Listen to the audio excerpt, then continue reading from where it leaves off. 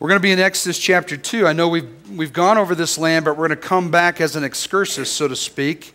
Talk about a mother's heart. Jochebed to Jesus is the title of the sermon from Exodus 2, chapter 2, verses 1 through 10. Jochebed to Jesus, a mother's heart. Exodus chapter 2, verses 1 through 10, it reads, "Now a man of the tribe of Levi married a Levite woman, and she became pregnant and gave birth to a son. When she saw that he was a fine child, she hid him for about 3 months. But verse 3, but when she could hide him no longer, she got a papyrus basket for him, coated it with tar and pitch. Then she placed the child in it and put it among the reeds along the bank of the Nile. His sister stood at a distance to see what would happen to him. Verse 5, then Pharaoh's daughter went down to the Nile to bathe, and her attendants were walking along the riverbank. She saw the basket among the reeds. She sent her female slave to get it. She opened it and saw a baby, and she was crying, or the baby was crying, and so she felt sorry for him. This must be one of the Hebrew babies, she said. Verse 7, then his sister asked Pharaoh's daughter, shall I go and get one of the Hebrew women to nurse the baby for you? Yes, go, she answered. So the girl went and got the baby's mother. And Pharaoh's daughter said to the mother, take this baby and nurse him for me, and I will pay you. So the woman took the baby and nursed him. Verse 10, when the child grew older, he took him to Pharaoh's daughter, and he became her son. She named him Moses, saying, I drew him out of the water. Now this is familiar territory because we just went over this, but I thought we would take a little bit of time kind of diving into it. Obviously, today's Mother's Day, and I'm so grateful for my own mom. It was the foundation of my own faith. And so we rightfully and joyfully celebrate women because they're made in the image of God, and they're co-heirs with us of the salvation, the grace of Jesus Christ. Amen?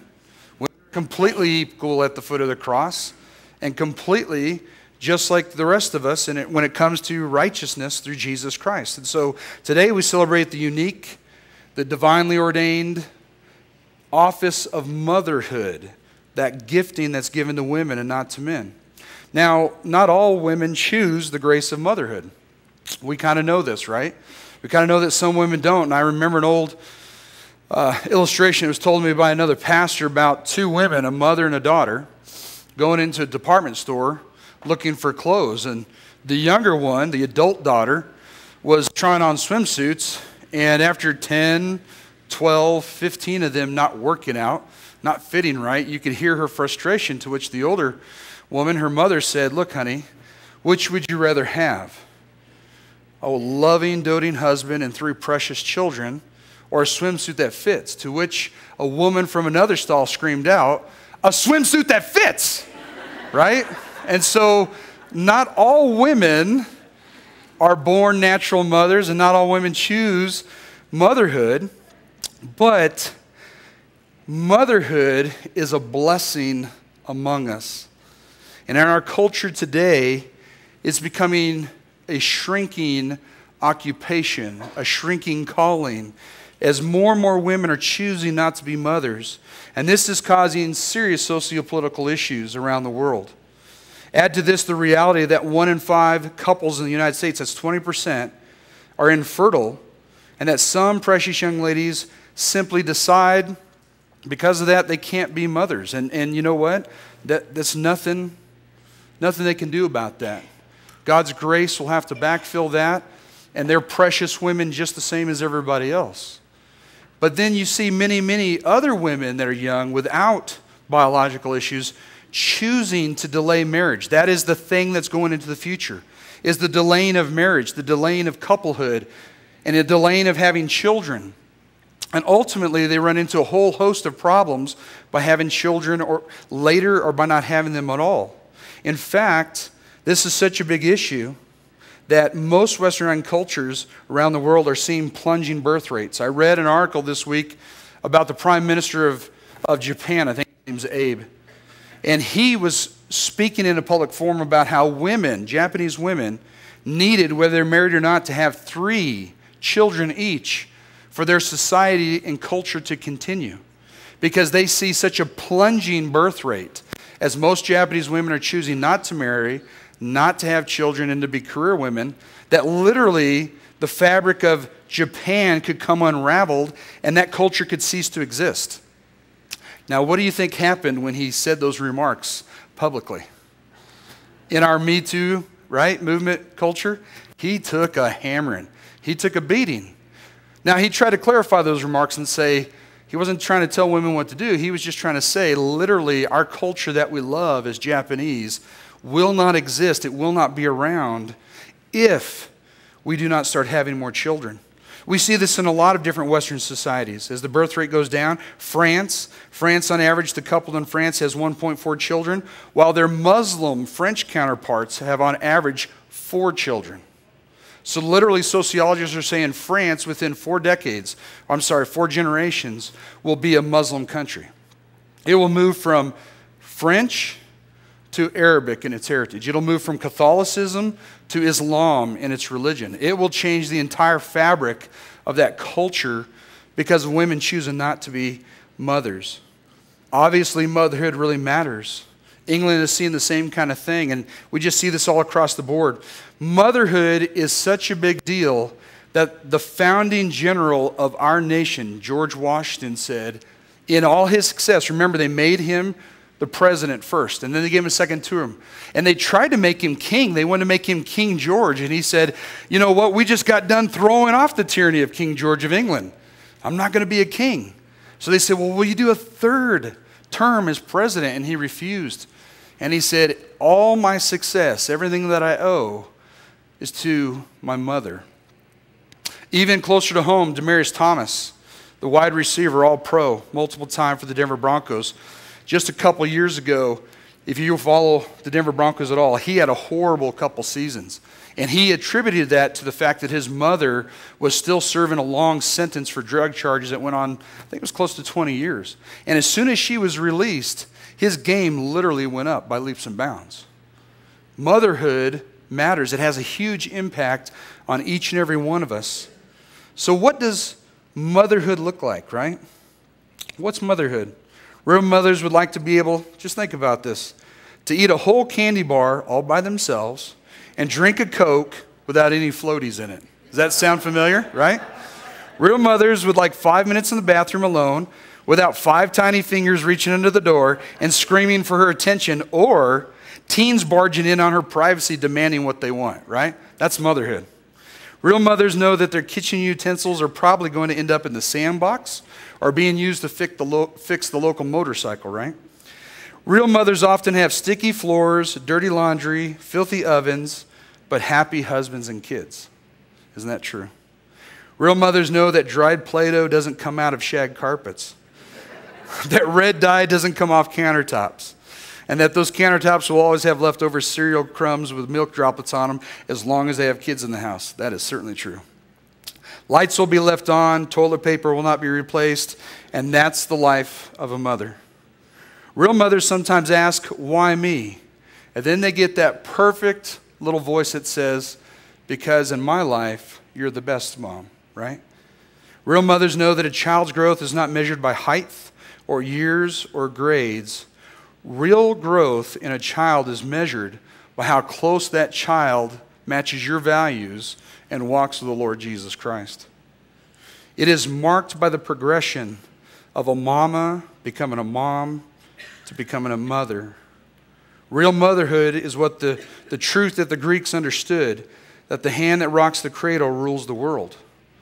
They understood this and they lived it. In fact, Alexander the Great, as brutal of a dictator he was, conquering the entire known world, he said the only person that he ever loved and cared about in his life was his mom, even though he was the prince of the king. Mothers are an integral part of our lives. And so we move on into the book of Exodus and we see the case of Jochebed. And in her life, we see that she is a godly mother. She's a mother that made a huge difference. Okay, so what I want you to think about just for a second is, because of the characteristics that we're going to look at in her life today, the nation of Israel continues to exist in the Middle East. And Jesus Christ, our Lord and Savior, came upon this earth, lived a life, and died on the cross, was buried and resurrected. If Jochebed had not been obedient, then we would not be gathering here today to call ourselves Christian, because there would have been no Jesus. And the nation of Israel wouldn't be in it with Iran because they wouldn't exist. So let's go ahead and look at this. The first thing I want you to look at is this. Jochebed was a mother of courage, right? In verses 1 and 2, we kind of see this where it says, now a man of the tribe of Levi married a Levite woman. It's very interesting that when we look at the life of Jochebed in greater detail, because we've talked about her before, it never mentions her name, and it never mentions her husband's name here. It just says what? It says that they are of the tribe of Levi, that they're Levites. So you got to ask yourself, what is the significance of this? Well, Numbers 26:59 and Exodus 6:20 identify the parents as Amram, the husband, and Jochebed, the mother, right? And they're both of the tribe of Levi. Why is that important? Because if you know your Bibles well, later on in Exodus, just a few chapters down the road, you're going to see that the Levites, after the golden calf incident, they're the ones that are obedient. And you're going to see that God chooses the Levites in Exodus 28 verses 1 through 4 to be the eternal priests for him until Jesus Christ. They're going to be the priests upon this earth until Jesus Christ comes. That they're going to be the people in the tabernacle. They're going to be the people in the temple. They're going to be the mediators between God's people and him. So Moses fits into that line where Moses is going to be a Levite too. And he's going to act as a priest, a mediator between God and his people. That's why it's significant. Now, when we look at her, we say, and she, verse 2, became pregnant and gave birth to a son. And when she saw that it was a fine child or a healthy child or a beautiful child, there's different translations, she hid him for 3 months. Now, this woman had great courage. Just think about this. This woman lived in a culture much like our own. She lived in a culture of death. I don't know if you ever think about that when you think about, the great story of Moses and all this. But Jochebed and Moses existed in a culture just like our own, a culture of death. That was norm. The pagan cultures, like Egypt, sacrificed their children to their gods through bloodletting and through fire. Now just think about that. To please their pagan gods, they offered up their own children to them as sacrifices, living sacrifices. So when it came time to offer up the children of the Hebrews, it was easy for Pharaoh. As he saw the growing number of strong slaves that would keep increasing due to, chapter 1 tells us, God's blessing and his providence and those kinds of things, it was easy for him to throw the Hebrew boys under the bus, right? To send them to their deaths in the Nile. No problem. In fact, it was kind of pleasant for him to think about this in his mind. A culture of death. The law of Pharaoh that says every baby boy that is born is to be killed and thrown into the Nile. In fact, the Nile River was a god for the Egyptians. And so literally he was sacrificing the Hebrew boys to his river god.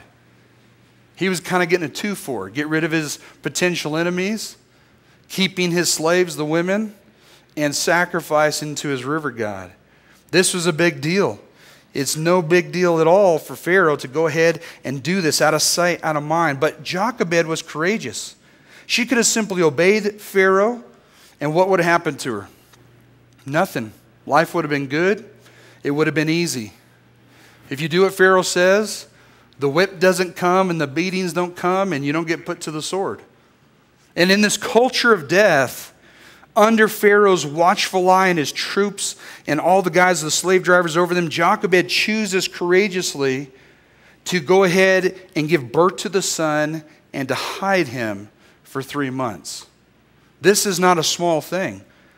She is choosing to do the very thing that could get her and her family killed by going against the king's edict. But like so many people today, the good mothers, she provides and she protects Moses, and she does what is necessary. Jochebed demonstrates that she's a woman of courage. She's a woman that believes that she can rely upon God to try to hide her baby that she's expecting from the watchful eyes of the Egyptians. Now think about the pragmatics of this. When you look at this text, it's not that simple. We just kind of passed over it. As a woman grows with a baby inside of her, at some point, for most women, it's hard to hide. True? In the 8th, 9th month, and the Egyptians are going to see her, and they're going to take notice, and they're going to start hovering for when that baby drops.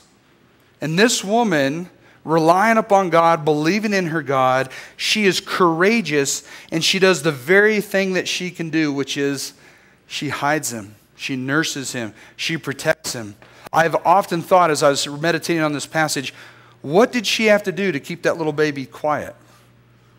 Now, under 3 months of age, all our kids, most of the time they're quiet. But Greg had colic. He screamed all the time. How do you keep them quiet? How do you keep them quiet? She nursed, she coddled, she rocked, she loved, she kept him close. She did whatever it took to keep him alive. She protected it, she provided, and she relied upon her God to take care of her needs. She was courageous, and her husband was pretty gutsy too, to go against the establishment. She did what all mothers do throughout life, throughout history. Good mothers sacrifice for their children. How many of you read a book called The Diary of Anne Frank sometime in your life in school? The Diary of Anne Frank is the story of a family, a Jewish family that was hidden in the Netherlands behind a wall, a false wall, actually a bookcase, and an opening in this, and they had a little tiny cubbyhole place that the family was hidden in, and they were hidden from the invading Nazis. Well, eventually, if you know much about the story, eventually the Nazis came onto them and found them, and they were arrested. And they were taken out of the home, and they were separated. Father Otto went in one train, Mom, Edith, Margot, the sister, and Anne onto another train, and guess where they ended up by train? In Auschwitz. The worst, the most grueling, the most gruesome of the concentration camps of the Nazis. Heads shaved, deliced, stripped, mistreated, and sent in for hard labor. And eventually, by being starved and worked so hard, they begin to have their bodies break down.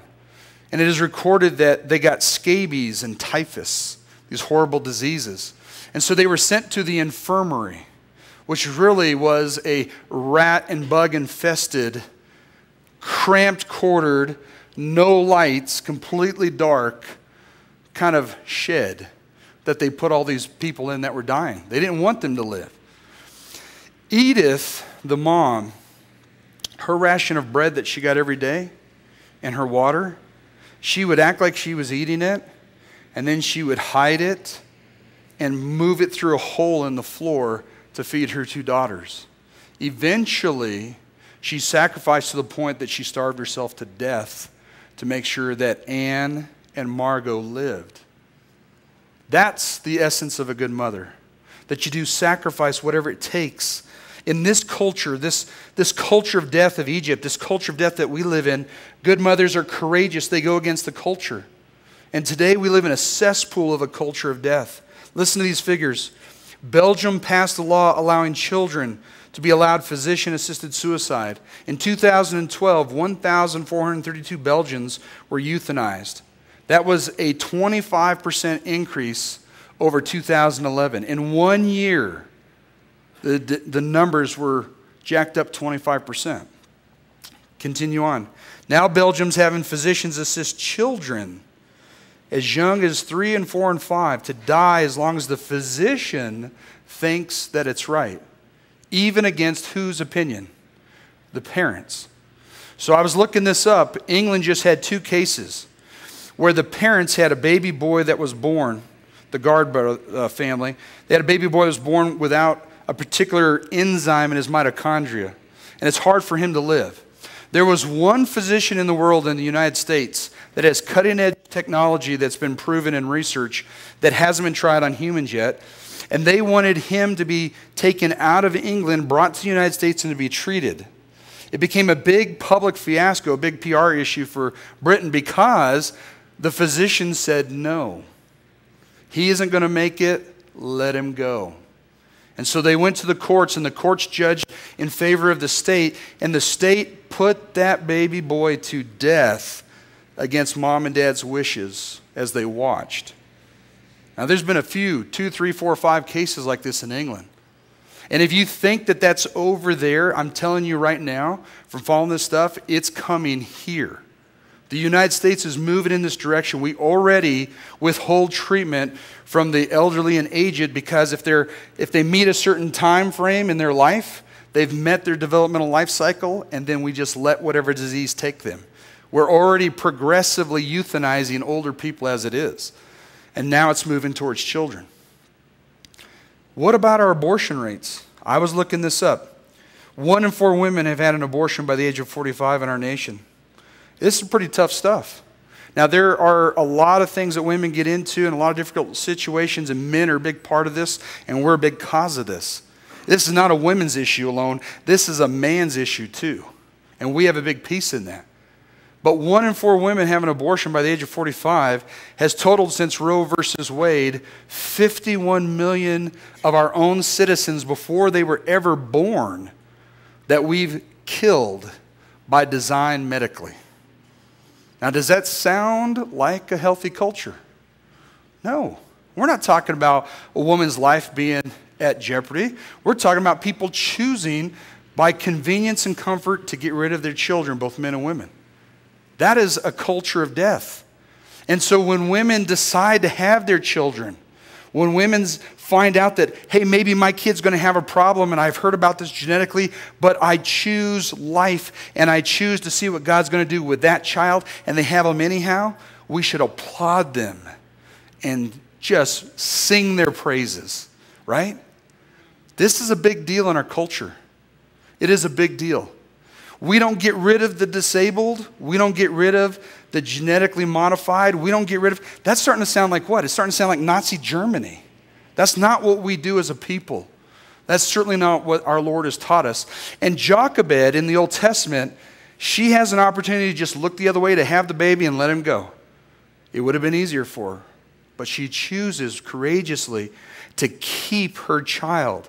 And so the question we need to ask ourselves is, are we going to be the kind of people that are like Jochebed? Are mothers in this nation going to choose their children to be equal or above their careers? Or are they going to just go after their own comfort and desires? We know that women, my wife is a full-time career woman. I support that. There's nothing wrong with that. That's a good thing. She's 10 times the worker I am. But she still prioritizes our children first and makes sure that's met. Jochebed was a courageous mother. Second of all, Jochebed was a mother with godly wisdom. Verse 3. But when she could not hide him any longer, she got a papyrus basket for him and coated it with tar and pitch. She placed the child in it and put it among the reeds along the bank of the Nile. And his sister stood at a distance to see what would happen to him. Then Pharaoh's daughter went down to the Nile to bathe. The attendants were walking along. They saw it. They brought it to her. She opened it. She saw it was crying, felt sorry for it. This is one of the Hebrew babies. And then the sister asked Pharaoh's daughter, shall I go and have one of the Hebrew women to nurse the baby for you? I think when we look at this part of the passage, we see that Jochebed was like God in the fact that she was wise. We see that she was courageous. Joshua 1:9 says, be bold and courageous, for the Lord your God is with you. She was courageous. But she was also wise like God. She thought ahead. How do I beat this system? How do I preserve my son's life? How do I do that? Now, to put it in bigger perspective, guess what? Moses was her third kid. It would have been easy to let him go. She already had a boy and she already had a girl. Miriam's probably like a preteen or a teen. And we know from Exodus 7:7 that Aaron is 3 years older than Moses, so he's 3. She's already got one of each. Why not just let this guy go? But she knew that was wrong. She knew that was evil, and she loved her son. And so she comes up with this masterful plan. I've often thought, what would you do if you were told that your son was going to be slaughtered? You sit and you think and you process and you beg and you pray and you ask God, Lord, show me what I got to do. How do I save my son? What do I got to do to beat this? And the Lord gives her wisdom. She makes a little ark. We told you that, right? That the word used for the basket, the only other time it's used in the Old Testament or in the Bible is for Noah's ark. It's surrounded by pitch and it's surrounded by this stuff, and now it's going to be able to float. But guess what? Guess where it's going? It's floated among the what? What does it say? It floated among the banks of the Nile in the what? The reeds. How much of time have you spent down on the river among the weeds and the reeds? That's where the animals hang out. Have you ever thought about this? So I was looking this up a few days ago and researching this. On the Nile River, what kind of animals do you find in the reeds? Guess what one of the primary animals you find in the reeds is? The African crocodile, the largest predator in the Nile River, looking for someone or something to eat. Ooh. Guess what else you find among the reeds of the Nile? Poisonous water snakes. You know how I hate snakes. I'll take the crocodiles. But this woman figures out, I'm going to put him in this ark. I'm going to coat it. It'll be a little bit of a sound barrier. I'm going to put it among the reeds where he'll be hidden. It'll muffle his sound. And I'm going to give him an overseer, right? Big sister Miriam. Now, Miriam just isn't here. She's later on one of the leaders of Israel, along with the brother Aaron, the priest, and along with Moses. She's right there with Moses in the thick of things. We see Miriam on the scene a lot. She obviously is a godly young lady. And so in her wisdom, Jochebed puts this baby in a certain place where she doesn't think it'll be found. Has Miriam over him. And you know, by night you wouldn't have to do that. Just during the day you'd have to hide him in the reeds. Then at night you'd snatch him back out and take him home. And nobody would probably hear among all the stuff going on in the homes, the baby. But then the next day, right back out in the reeds. You ever think about how Jochebed, she agonized over putting her baby out there? You ever think about Miriam's tough babysitting duty? You ever did babysitting where, you know, you had the kid from hell? You ever did that? Any of you ladies? The babysitter, you know, a kid from hell? I dated this girl once in high school that she was watching these 3 kids, and she shouldn't have been doing this. But I was calling her, and she was on her phone, and she was talking to me. And while she was talking to me, I'm bad, I admit it. Okay, I shouldn't have been talking to her while she was babysitting. But while she was talking to me, she went outside to look where they're at. They went in behind her, closed the door, and locked it with the deadbolts, locked her out. Right? The kids from hell. Talk about tough babysitting duty. Miriam's among the crocodiles and the snakes and the reeds. This is tough stuff, right? Yet God takes that wisdom a little bit further. Because in God's wisdom, He providentially places a woman among those reeds to bathe.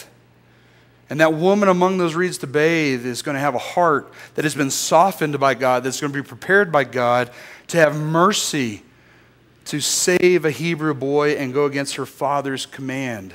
And that's Pharaoh's daughter.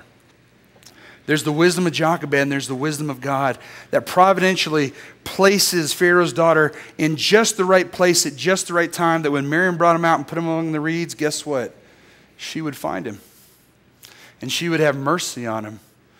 And so the very Pharaoh that said that the baby boys will be sacrificed to the Nile god, the Nile and Pharaoh's own household, in a great reversal by God's power and providence, saves the entire nation from genocide. Jochebed's courage and her wisdom led to Moses surviving. And God, in all His wisdom, He put the right people in the right place at the right time to save Moses. That's why the scriptures say in Jeremiah 10:12, but God made the earth by His power. He founded the world by His wisdom. And He stretched out the heavens by His understanding. Our God is an all-wise God. Earlier, I had a discussion with a woman in this congregation, a wise woman, about how we don't always understand the ways of God. Is that true, or am I the only one floating out there alone? Sometimes I go, do you ever have this conversation? Lord, what are you doing? Come on. I don't get this. I want to be obedient. I want to be in the center of your plan, but I don't understand. And this is painful. And this looks really bad. And sometimes we're in the midst of that, and we have to fall back on the fact that we have an all-wise God and we need to trust Him. And that woman and my discussion was about how even in the pain, even in the sorrow, even in the difficulties and what looks really, really bad and traumatic, God's got a plan. That He works together all things for good for those who are called according to His purpose, right? Who love Him, the way that Romans 8 says. We need to lean upon the everlasting arms of Jesus and trust in His wisdom. Amen? We should. Jochebed did that. She's what all good mothers do. She has wisdom for daily living and a heavenly wisdom. And you get that by being in prayer and in God's Word. Jochebed did this, right? With what she knew, she wouldn't have a Bible like you and I. She wouldn't have this. Moses hadn't written the very book that we're in yet, right? He's not an adult yet. But she had the oral tradition, and she had the stories of Abraham and Mother Sarah, right? The great patriarch and her faith in God. And Jacob and Rachel and Isaac and all those things. Rebecca, all those people, and she would have known those things. And she would have known that you turn to God. And James 1:5 says, if anyone lacks wisdom, he should ask God, who gives generously all without finding fault, and it will be given to him or her, right? But when they ask, they must believe and not doubt. James 1:5. Jochebed was one of those women that was courageous, and she was wise. And you can see her, like all good mothers, on her knees, crying out to Yahweh Almighty for his mercy and his grace to save her child and her family. Seeking his face through wisdom. Is it any different today? Are mothers any different? Ladies, are you any different than that today? When you're up against the wall and you got nothing left, do you not find yourself on your knees talking to God?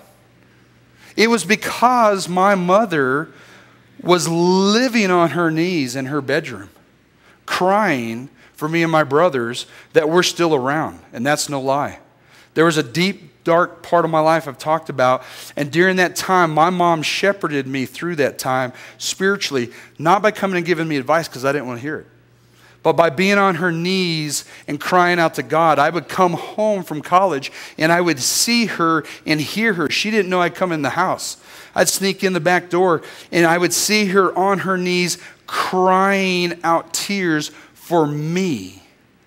That God would save me from what I was going through. That he would turn me back to him. And she literally saved my life by seeking his face and seeking his wisdom. Ecclesiastes 2:16 teaches us the person who pleases God, God gives wisdom, knowledge, and happiness. As the women of this church, are we any different? We should be an asking group.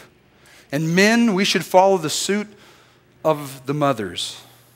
I wish that I had the prayer life of my wife for some of the women in this church today. I'm working on it. I'm working on it.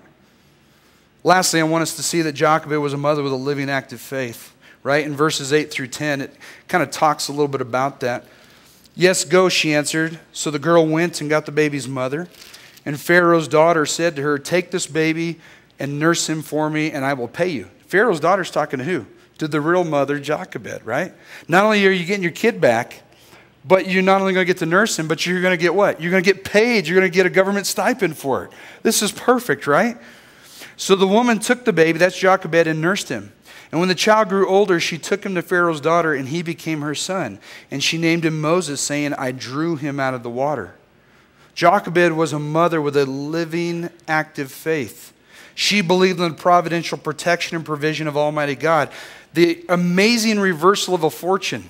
She must have said to God in the privacy of her home, wow, I prayed for this. I talked to you, and look at this. Not only did my son get saved, but he's been put back in my arms. And what do you think she's going to do as she nursed him? Now, women in the ancient world, in the ancient Near East, they didn't nurse for 6 months like we do now, or a year. Often they would nurse for 5 or 6 years. I see some women rolling their eyes. What? In certain Asian cultures, they will nurse till they're 8 years old sometimes. Wow. So let's say he was nursed till he was 3 or 4 or 5 or whatever. What do you think Jochebed was doing while she was nursing him and spending time with him, mothering him? She was teaching him the Hebrew faith. She was teaching him about the God of Isaac and Jacob and Abraham. How do we know that that's probably true? How do we know that? We've already looked at when Moses, just last week, went to the burning bush. And he says, who are you? Who is it who's sending me? How do I tell my people that God is sending me? What is your name? And God said, I am that I am, the great I am, right? And then he says what? I am the God of your fathers, Abraham, Isaac, and Jacob. And guess what? Moses took that as him being God. How did he do that?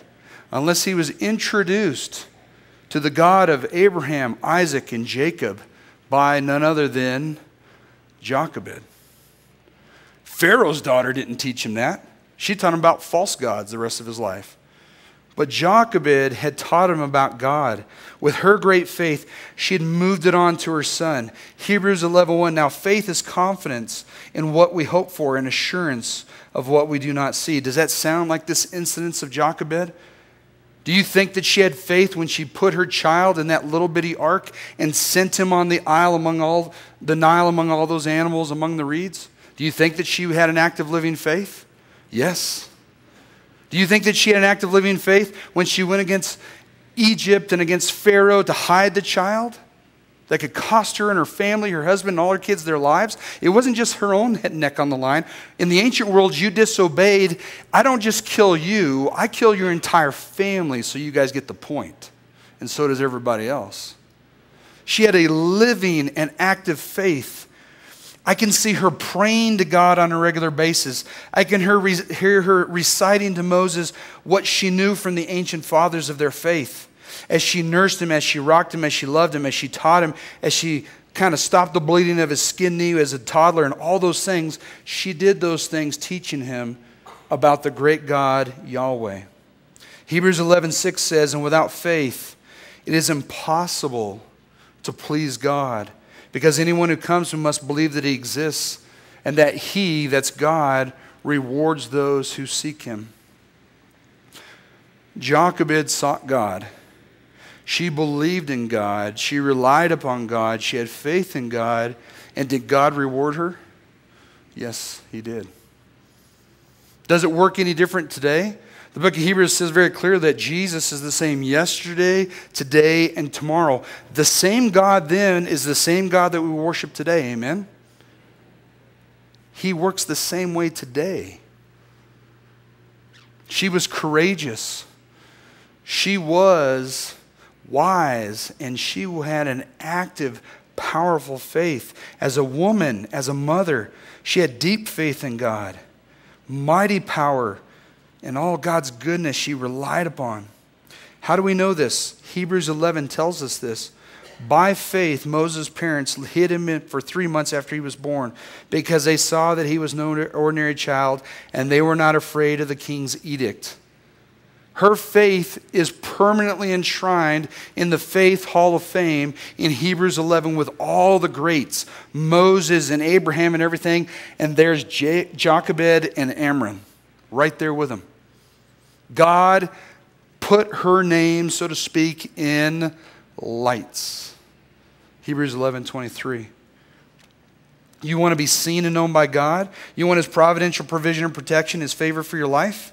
As a woman, be a mother of faith. Be a woman of courage. Be wise. Right? And how do we do that in today's world? We become people of the word. We become people of prayer.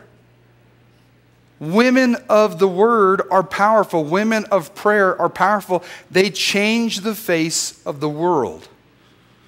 One mother, Susanna Wesley, prayed for her kids, taught them the Beatitudes, made them memorize the 10 Commandments, the Beatitudes, the Lord's Prayer, and taught them and discipled them and loved them and prayed for them and kept at it and kept at it and kept at it as she has a deadbeat minister husband that wasn't around.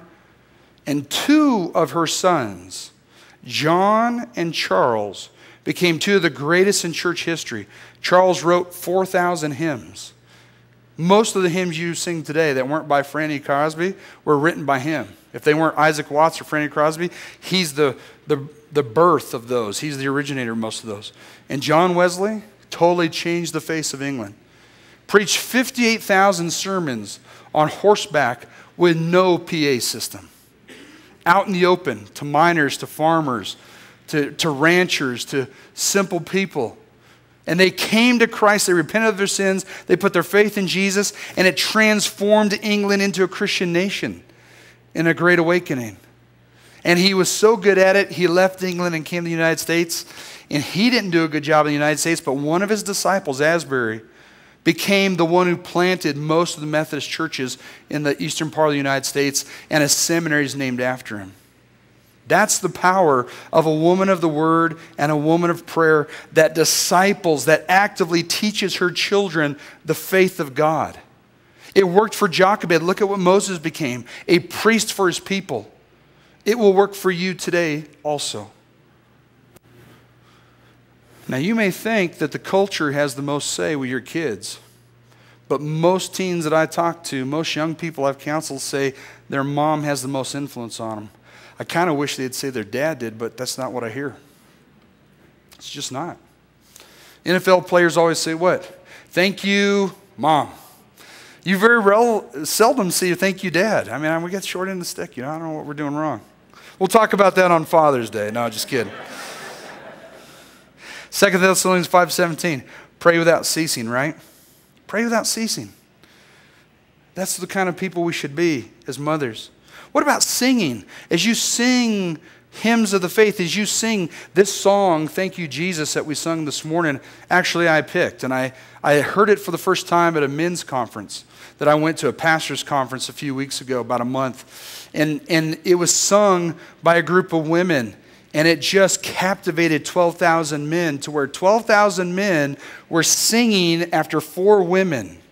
12,000 men lifting up their voices singing, Thank You, Jesus, for what he had done. That's the power of women. That's the power that you have. My mom used to sing in the garden in Amazing Grace all the time. And to this day, I have those lyrics memorized in my head. Do you not think that at deep, dark times in my life that I didn't fall back on that? Because I did. The scripture that my mom had me memorize, Psalm 23, Psalm 100, John 3:16, and others, I still remember those scriptures best today. Not just what I learned in children's church, but what my mom taught me. And though she's been gone for 5, going on 6 years, her Bible that she discipled me with, as you walk into my house, it sits in a place of pride of place right in the entryway in my living room. When my brother said, what do you want of Mom's stuff? I said, I want her Bible. And inside that Bible, as you open it up, are all the highlights. And guess what I found about 4 weeks ago as I was going back through it? She kept a bookmark that I made her in Sunday school in 3rd grade. A picture of a little blue bird on a tree, total pastoral, idyllic kind of Bible thing, Sunday school and all that. Had Ephesians 6:4 as the memory verse that I wrote on that. My mom kept that in her Bible to the day she died at 70. Do you not think that that has an impact on me? My mom told me, one day you will be a man of God and you will be a preacher. And I told her, you're insane. I'm a shrink. I don't want to do that stuff. She said, you're a shrink now. But God's told me something different. She knew God well, and she knew what was coming. That's the power of a mother in your life. Jochebed was courageous. She was wise, and she was active in her faith. So how do we close this? It's called Jochebed to Jesus, right, in the title? So far, what's going on with Jesus? Well, this is what's going on with Jesus. I alluded to it earlier. Jochebed's courage, wisdom, and faith. By saving Moses, Moses went on to the burning bush of Exodus 3 that we looked at and meets Almighty God. And God calls him to be his spokesman and his deliverer. And he goes to the most powerful man on the earth, Pharaoh, and he says, let my people go. And Pharaoh says what? He says, no, get lost, go pound sand. And God, through Moses, the 10 plagues, finally, in the great reversal of fortune, where Moses was originally sentenced to death by Pharaoh, instead God takes Pharaoh's firstborn son as judgment on him. And he lets the Israelites go, probably 1 million people. And not only that, but they plunder. God commands them, plunder the Egyptians. And they take all the fine things. And they even take some Egyptians with them that are believers. And they wander out into the desert. And Moses leads them to the promised land that Joshua eventually takes them over the river Jordan into the promised land that is today Israel. But Moses was the great deliverer. He's the one that went up on Mount Sinai and received the 10 commandments that you and I still use today. Moses was the great lawgiver. He was the great priest in the tabernacle. He began the tabernacle that went on to become the temple that has gone on to be churched for us today. He saved the nation of Israel, and eventually the Israelites produced a little-known baby in a little town of Bethlehem that Herod said all the baby boys should be killed in too. Does that sound familiar? Like anything we just read? And just as Moses had salvation through Egypt by God's powerful hand, Jesus was saved from judgment of Herod in a dream by being told his parents to flee to where? To Egypt. And he went to Egypt and they waited till Herod died. And then he comes back for his great ministry. His life, his teaching, his modelness, his perfection in life, and eventually his being our substitute in our place, dying for our sins on the cross, paying the penalty for your sins and mine, and giving us his righteousness. If it wasn't for Jochebed's obedience, there is no Jesus Christ, and there is no reason we would gather here today on this Mother's Day to worship his name and say, thank you, Jesus. It is from Jochebed to Jesus through her courage, through her wisdom, and through her act of faith. And women today are the same, and I am so grateful for you ladies. The impact that you've had on my children and still do. Miss Coleman has a powerful impact on my children. Miss Meg has a powerful impact. One of the most powerful impacting people on my daughter Kayla right now is Miss Meg and her discipleship of her. I worship God for the other women in this church that are great models to my daughters and bless my children. You're not just mothering your own kids, you're mothering other people's kids too. You don't have one Christian mother in this family of God. You have multiple, amen? You people are so good to my kids. You backfill all the mistakes that I make, and that is the truth. Okay, and I worship God for that all the time. On this Mother's Day, I'm not only thankful for you, but I'm thankful for mothers that have gone before you, obedient to Jesus Christ, right? This morning, I think we don't need to have an invitation that we normally do. I think the invitation that we have is just to stay right where we're at. We're going to sing and do what we normally do. I'm going to ask the group to go ahead and come on forward to do that. But as they sing, what I want you to do this morning is just in the place where you're sitting, just where God has you, think about how you can be more like Jochebed as a woman. As a man, how do we support the women in our lives? We have a role in great mothers, not making them, but supporting them. As men, we need to ask ourselves, the mothers in our lives, our own mothers, our wives that are mothers, other people's mothers, how do we support them? Do we do a good job at that? Sometimes the answer is no, and we need to step up to the plate, right?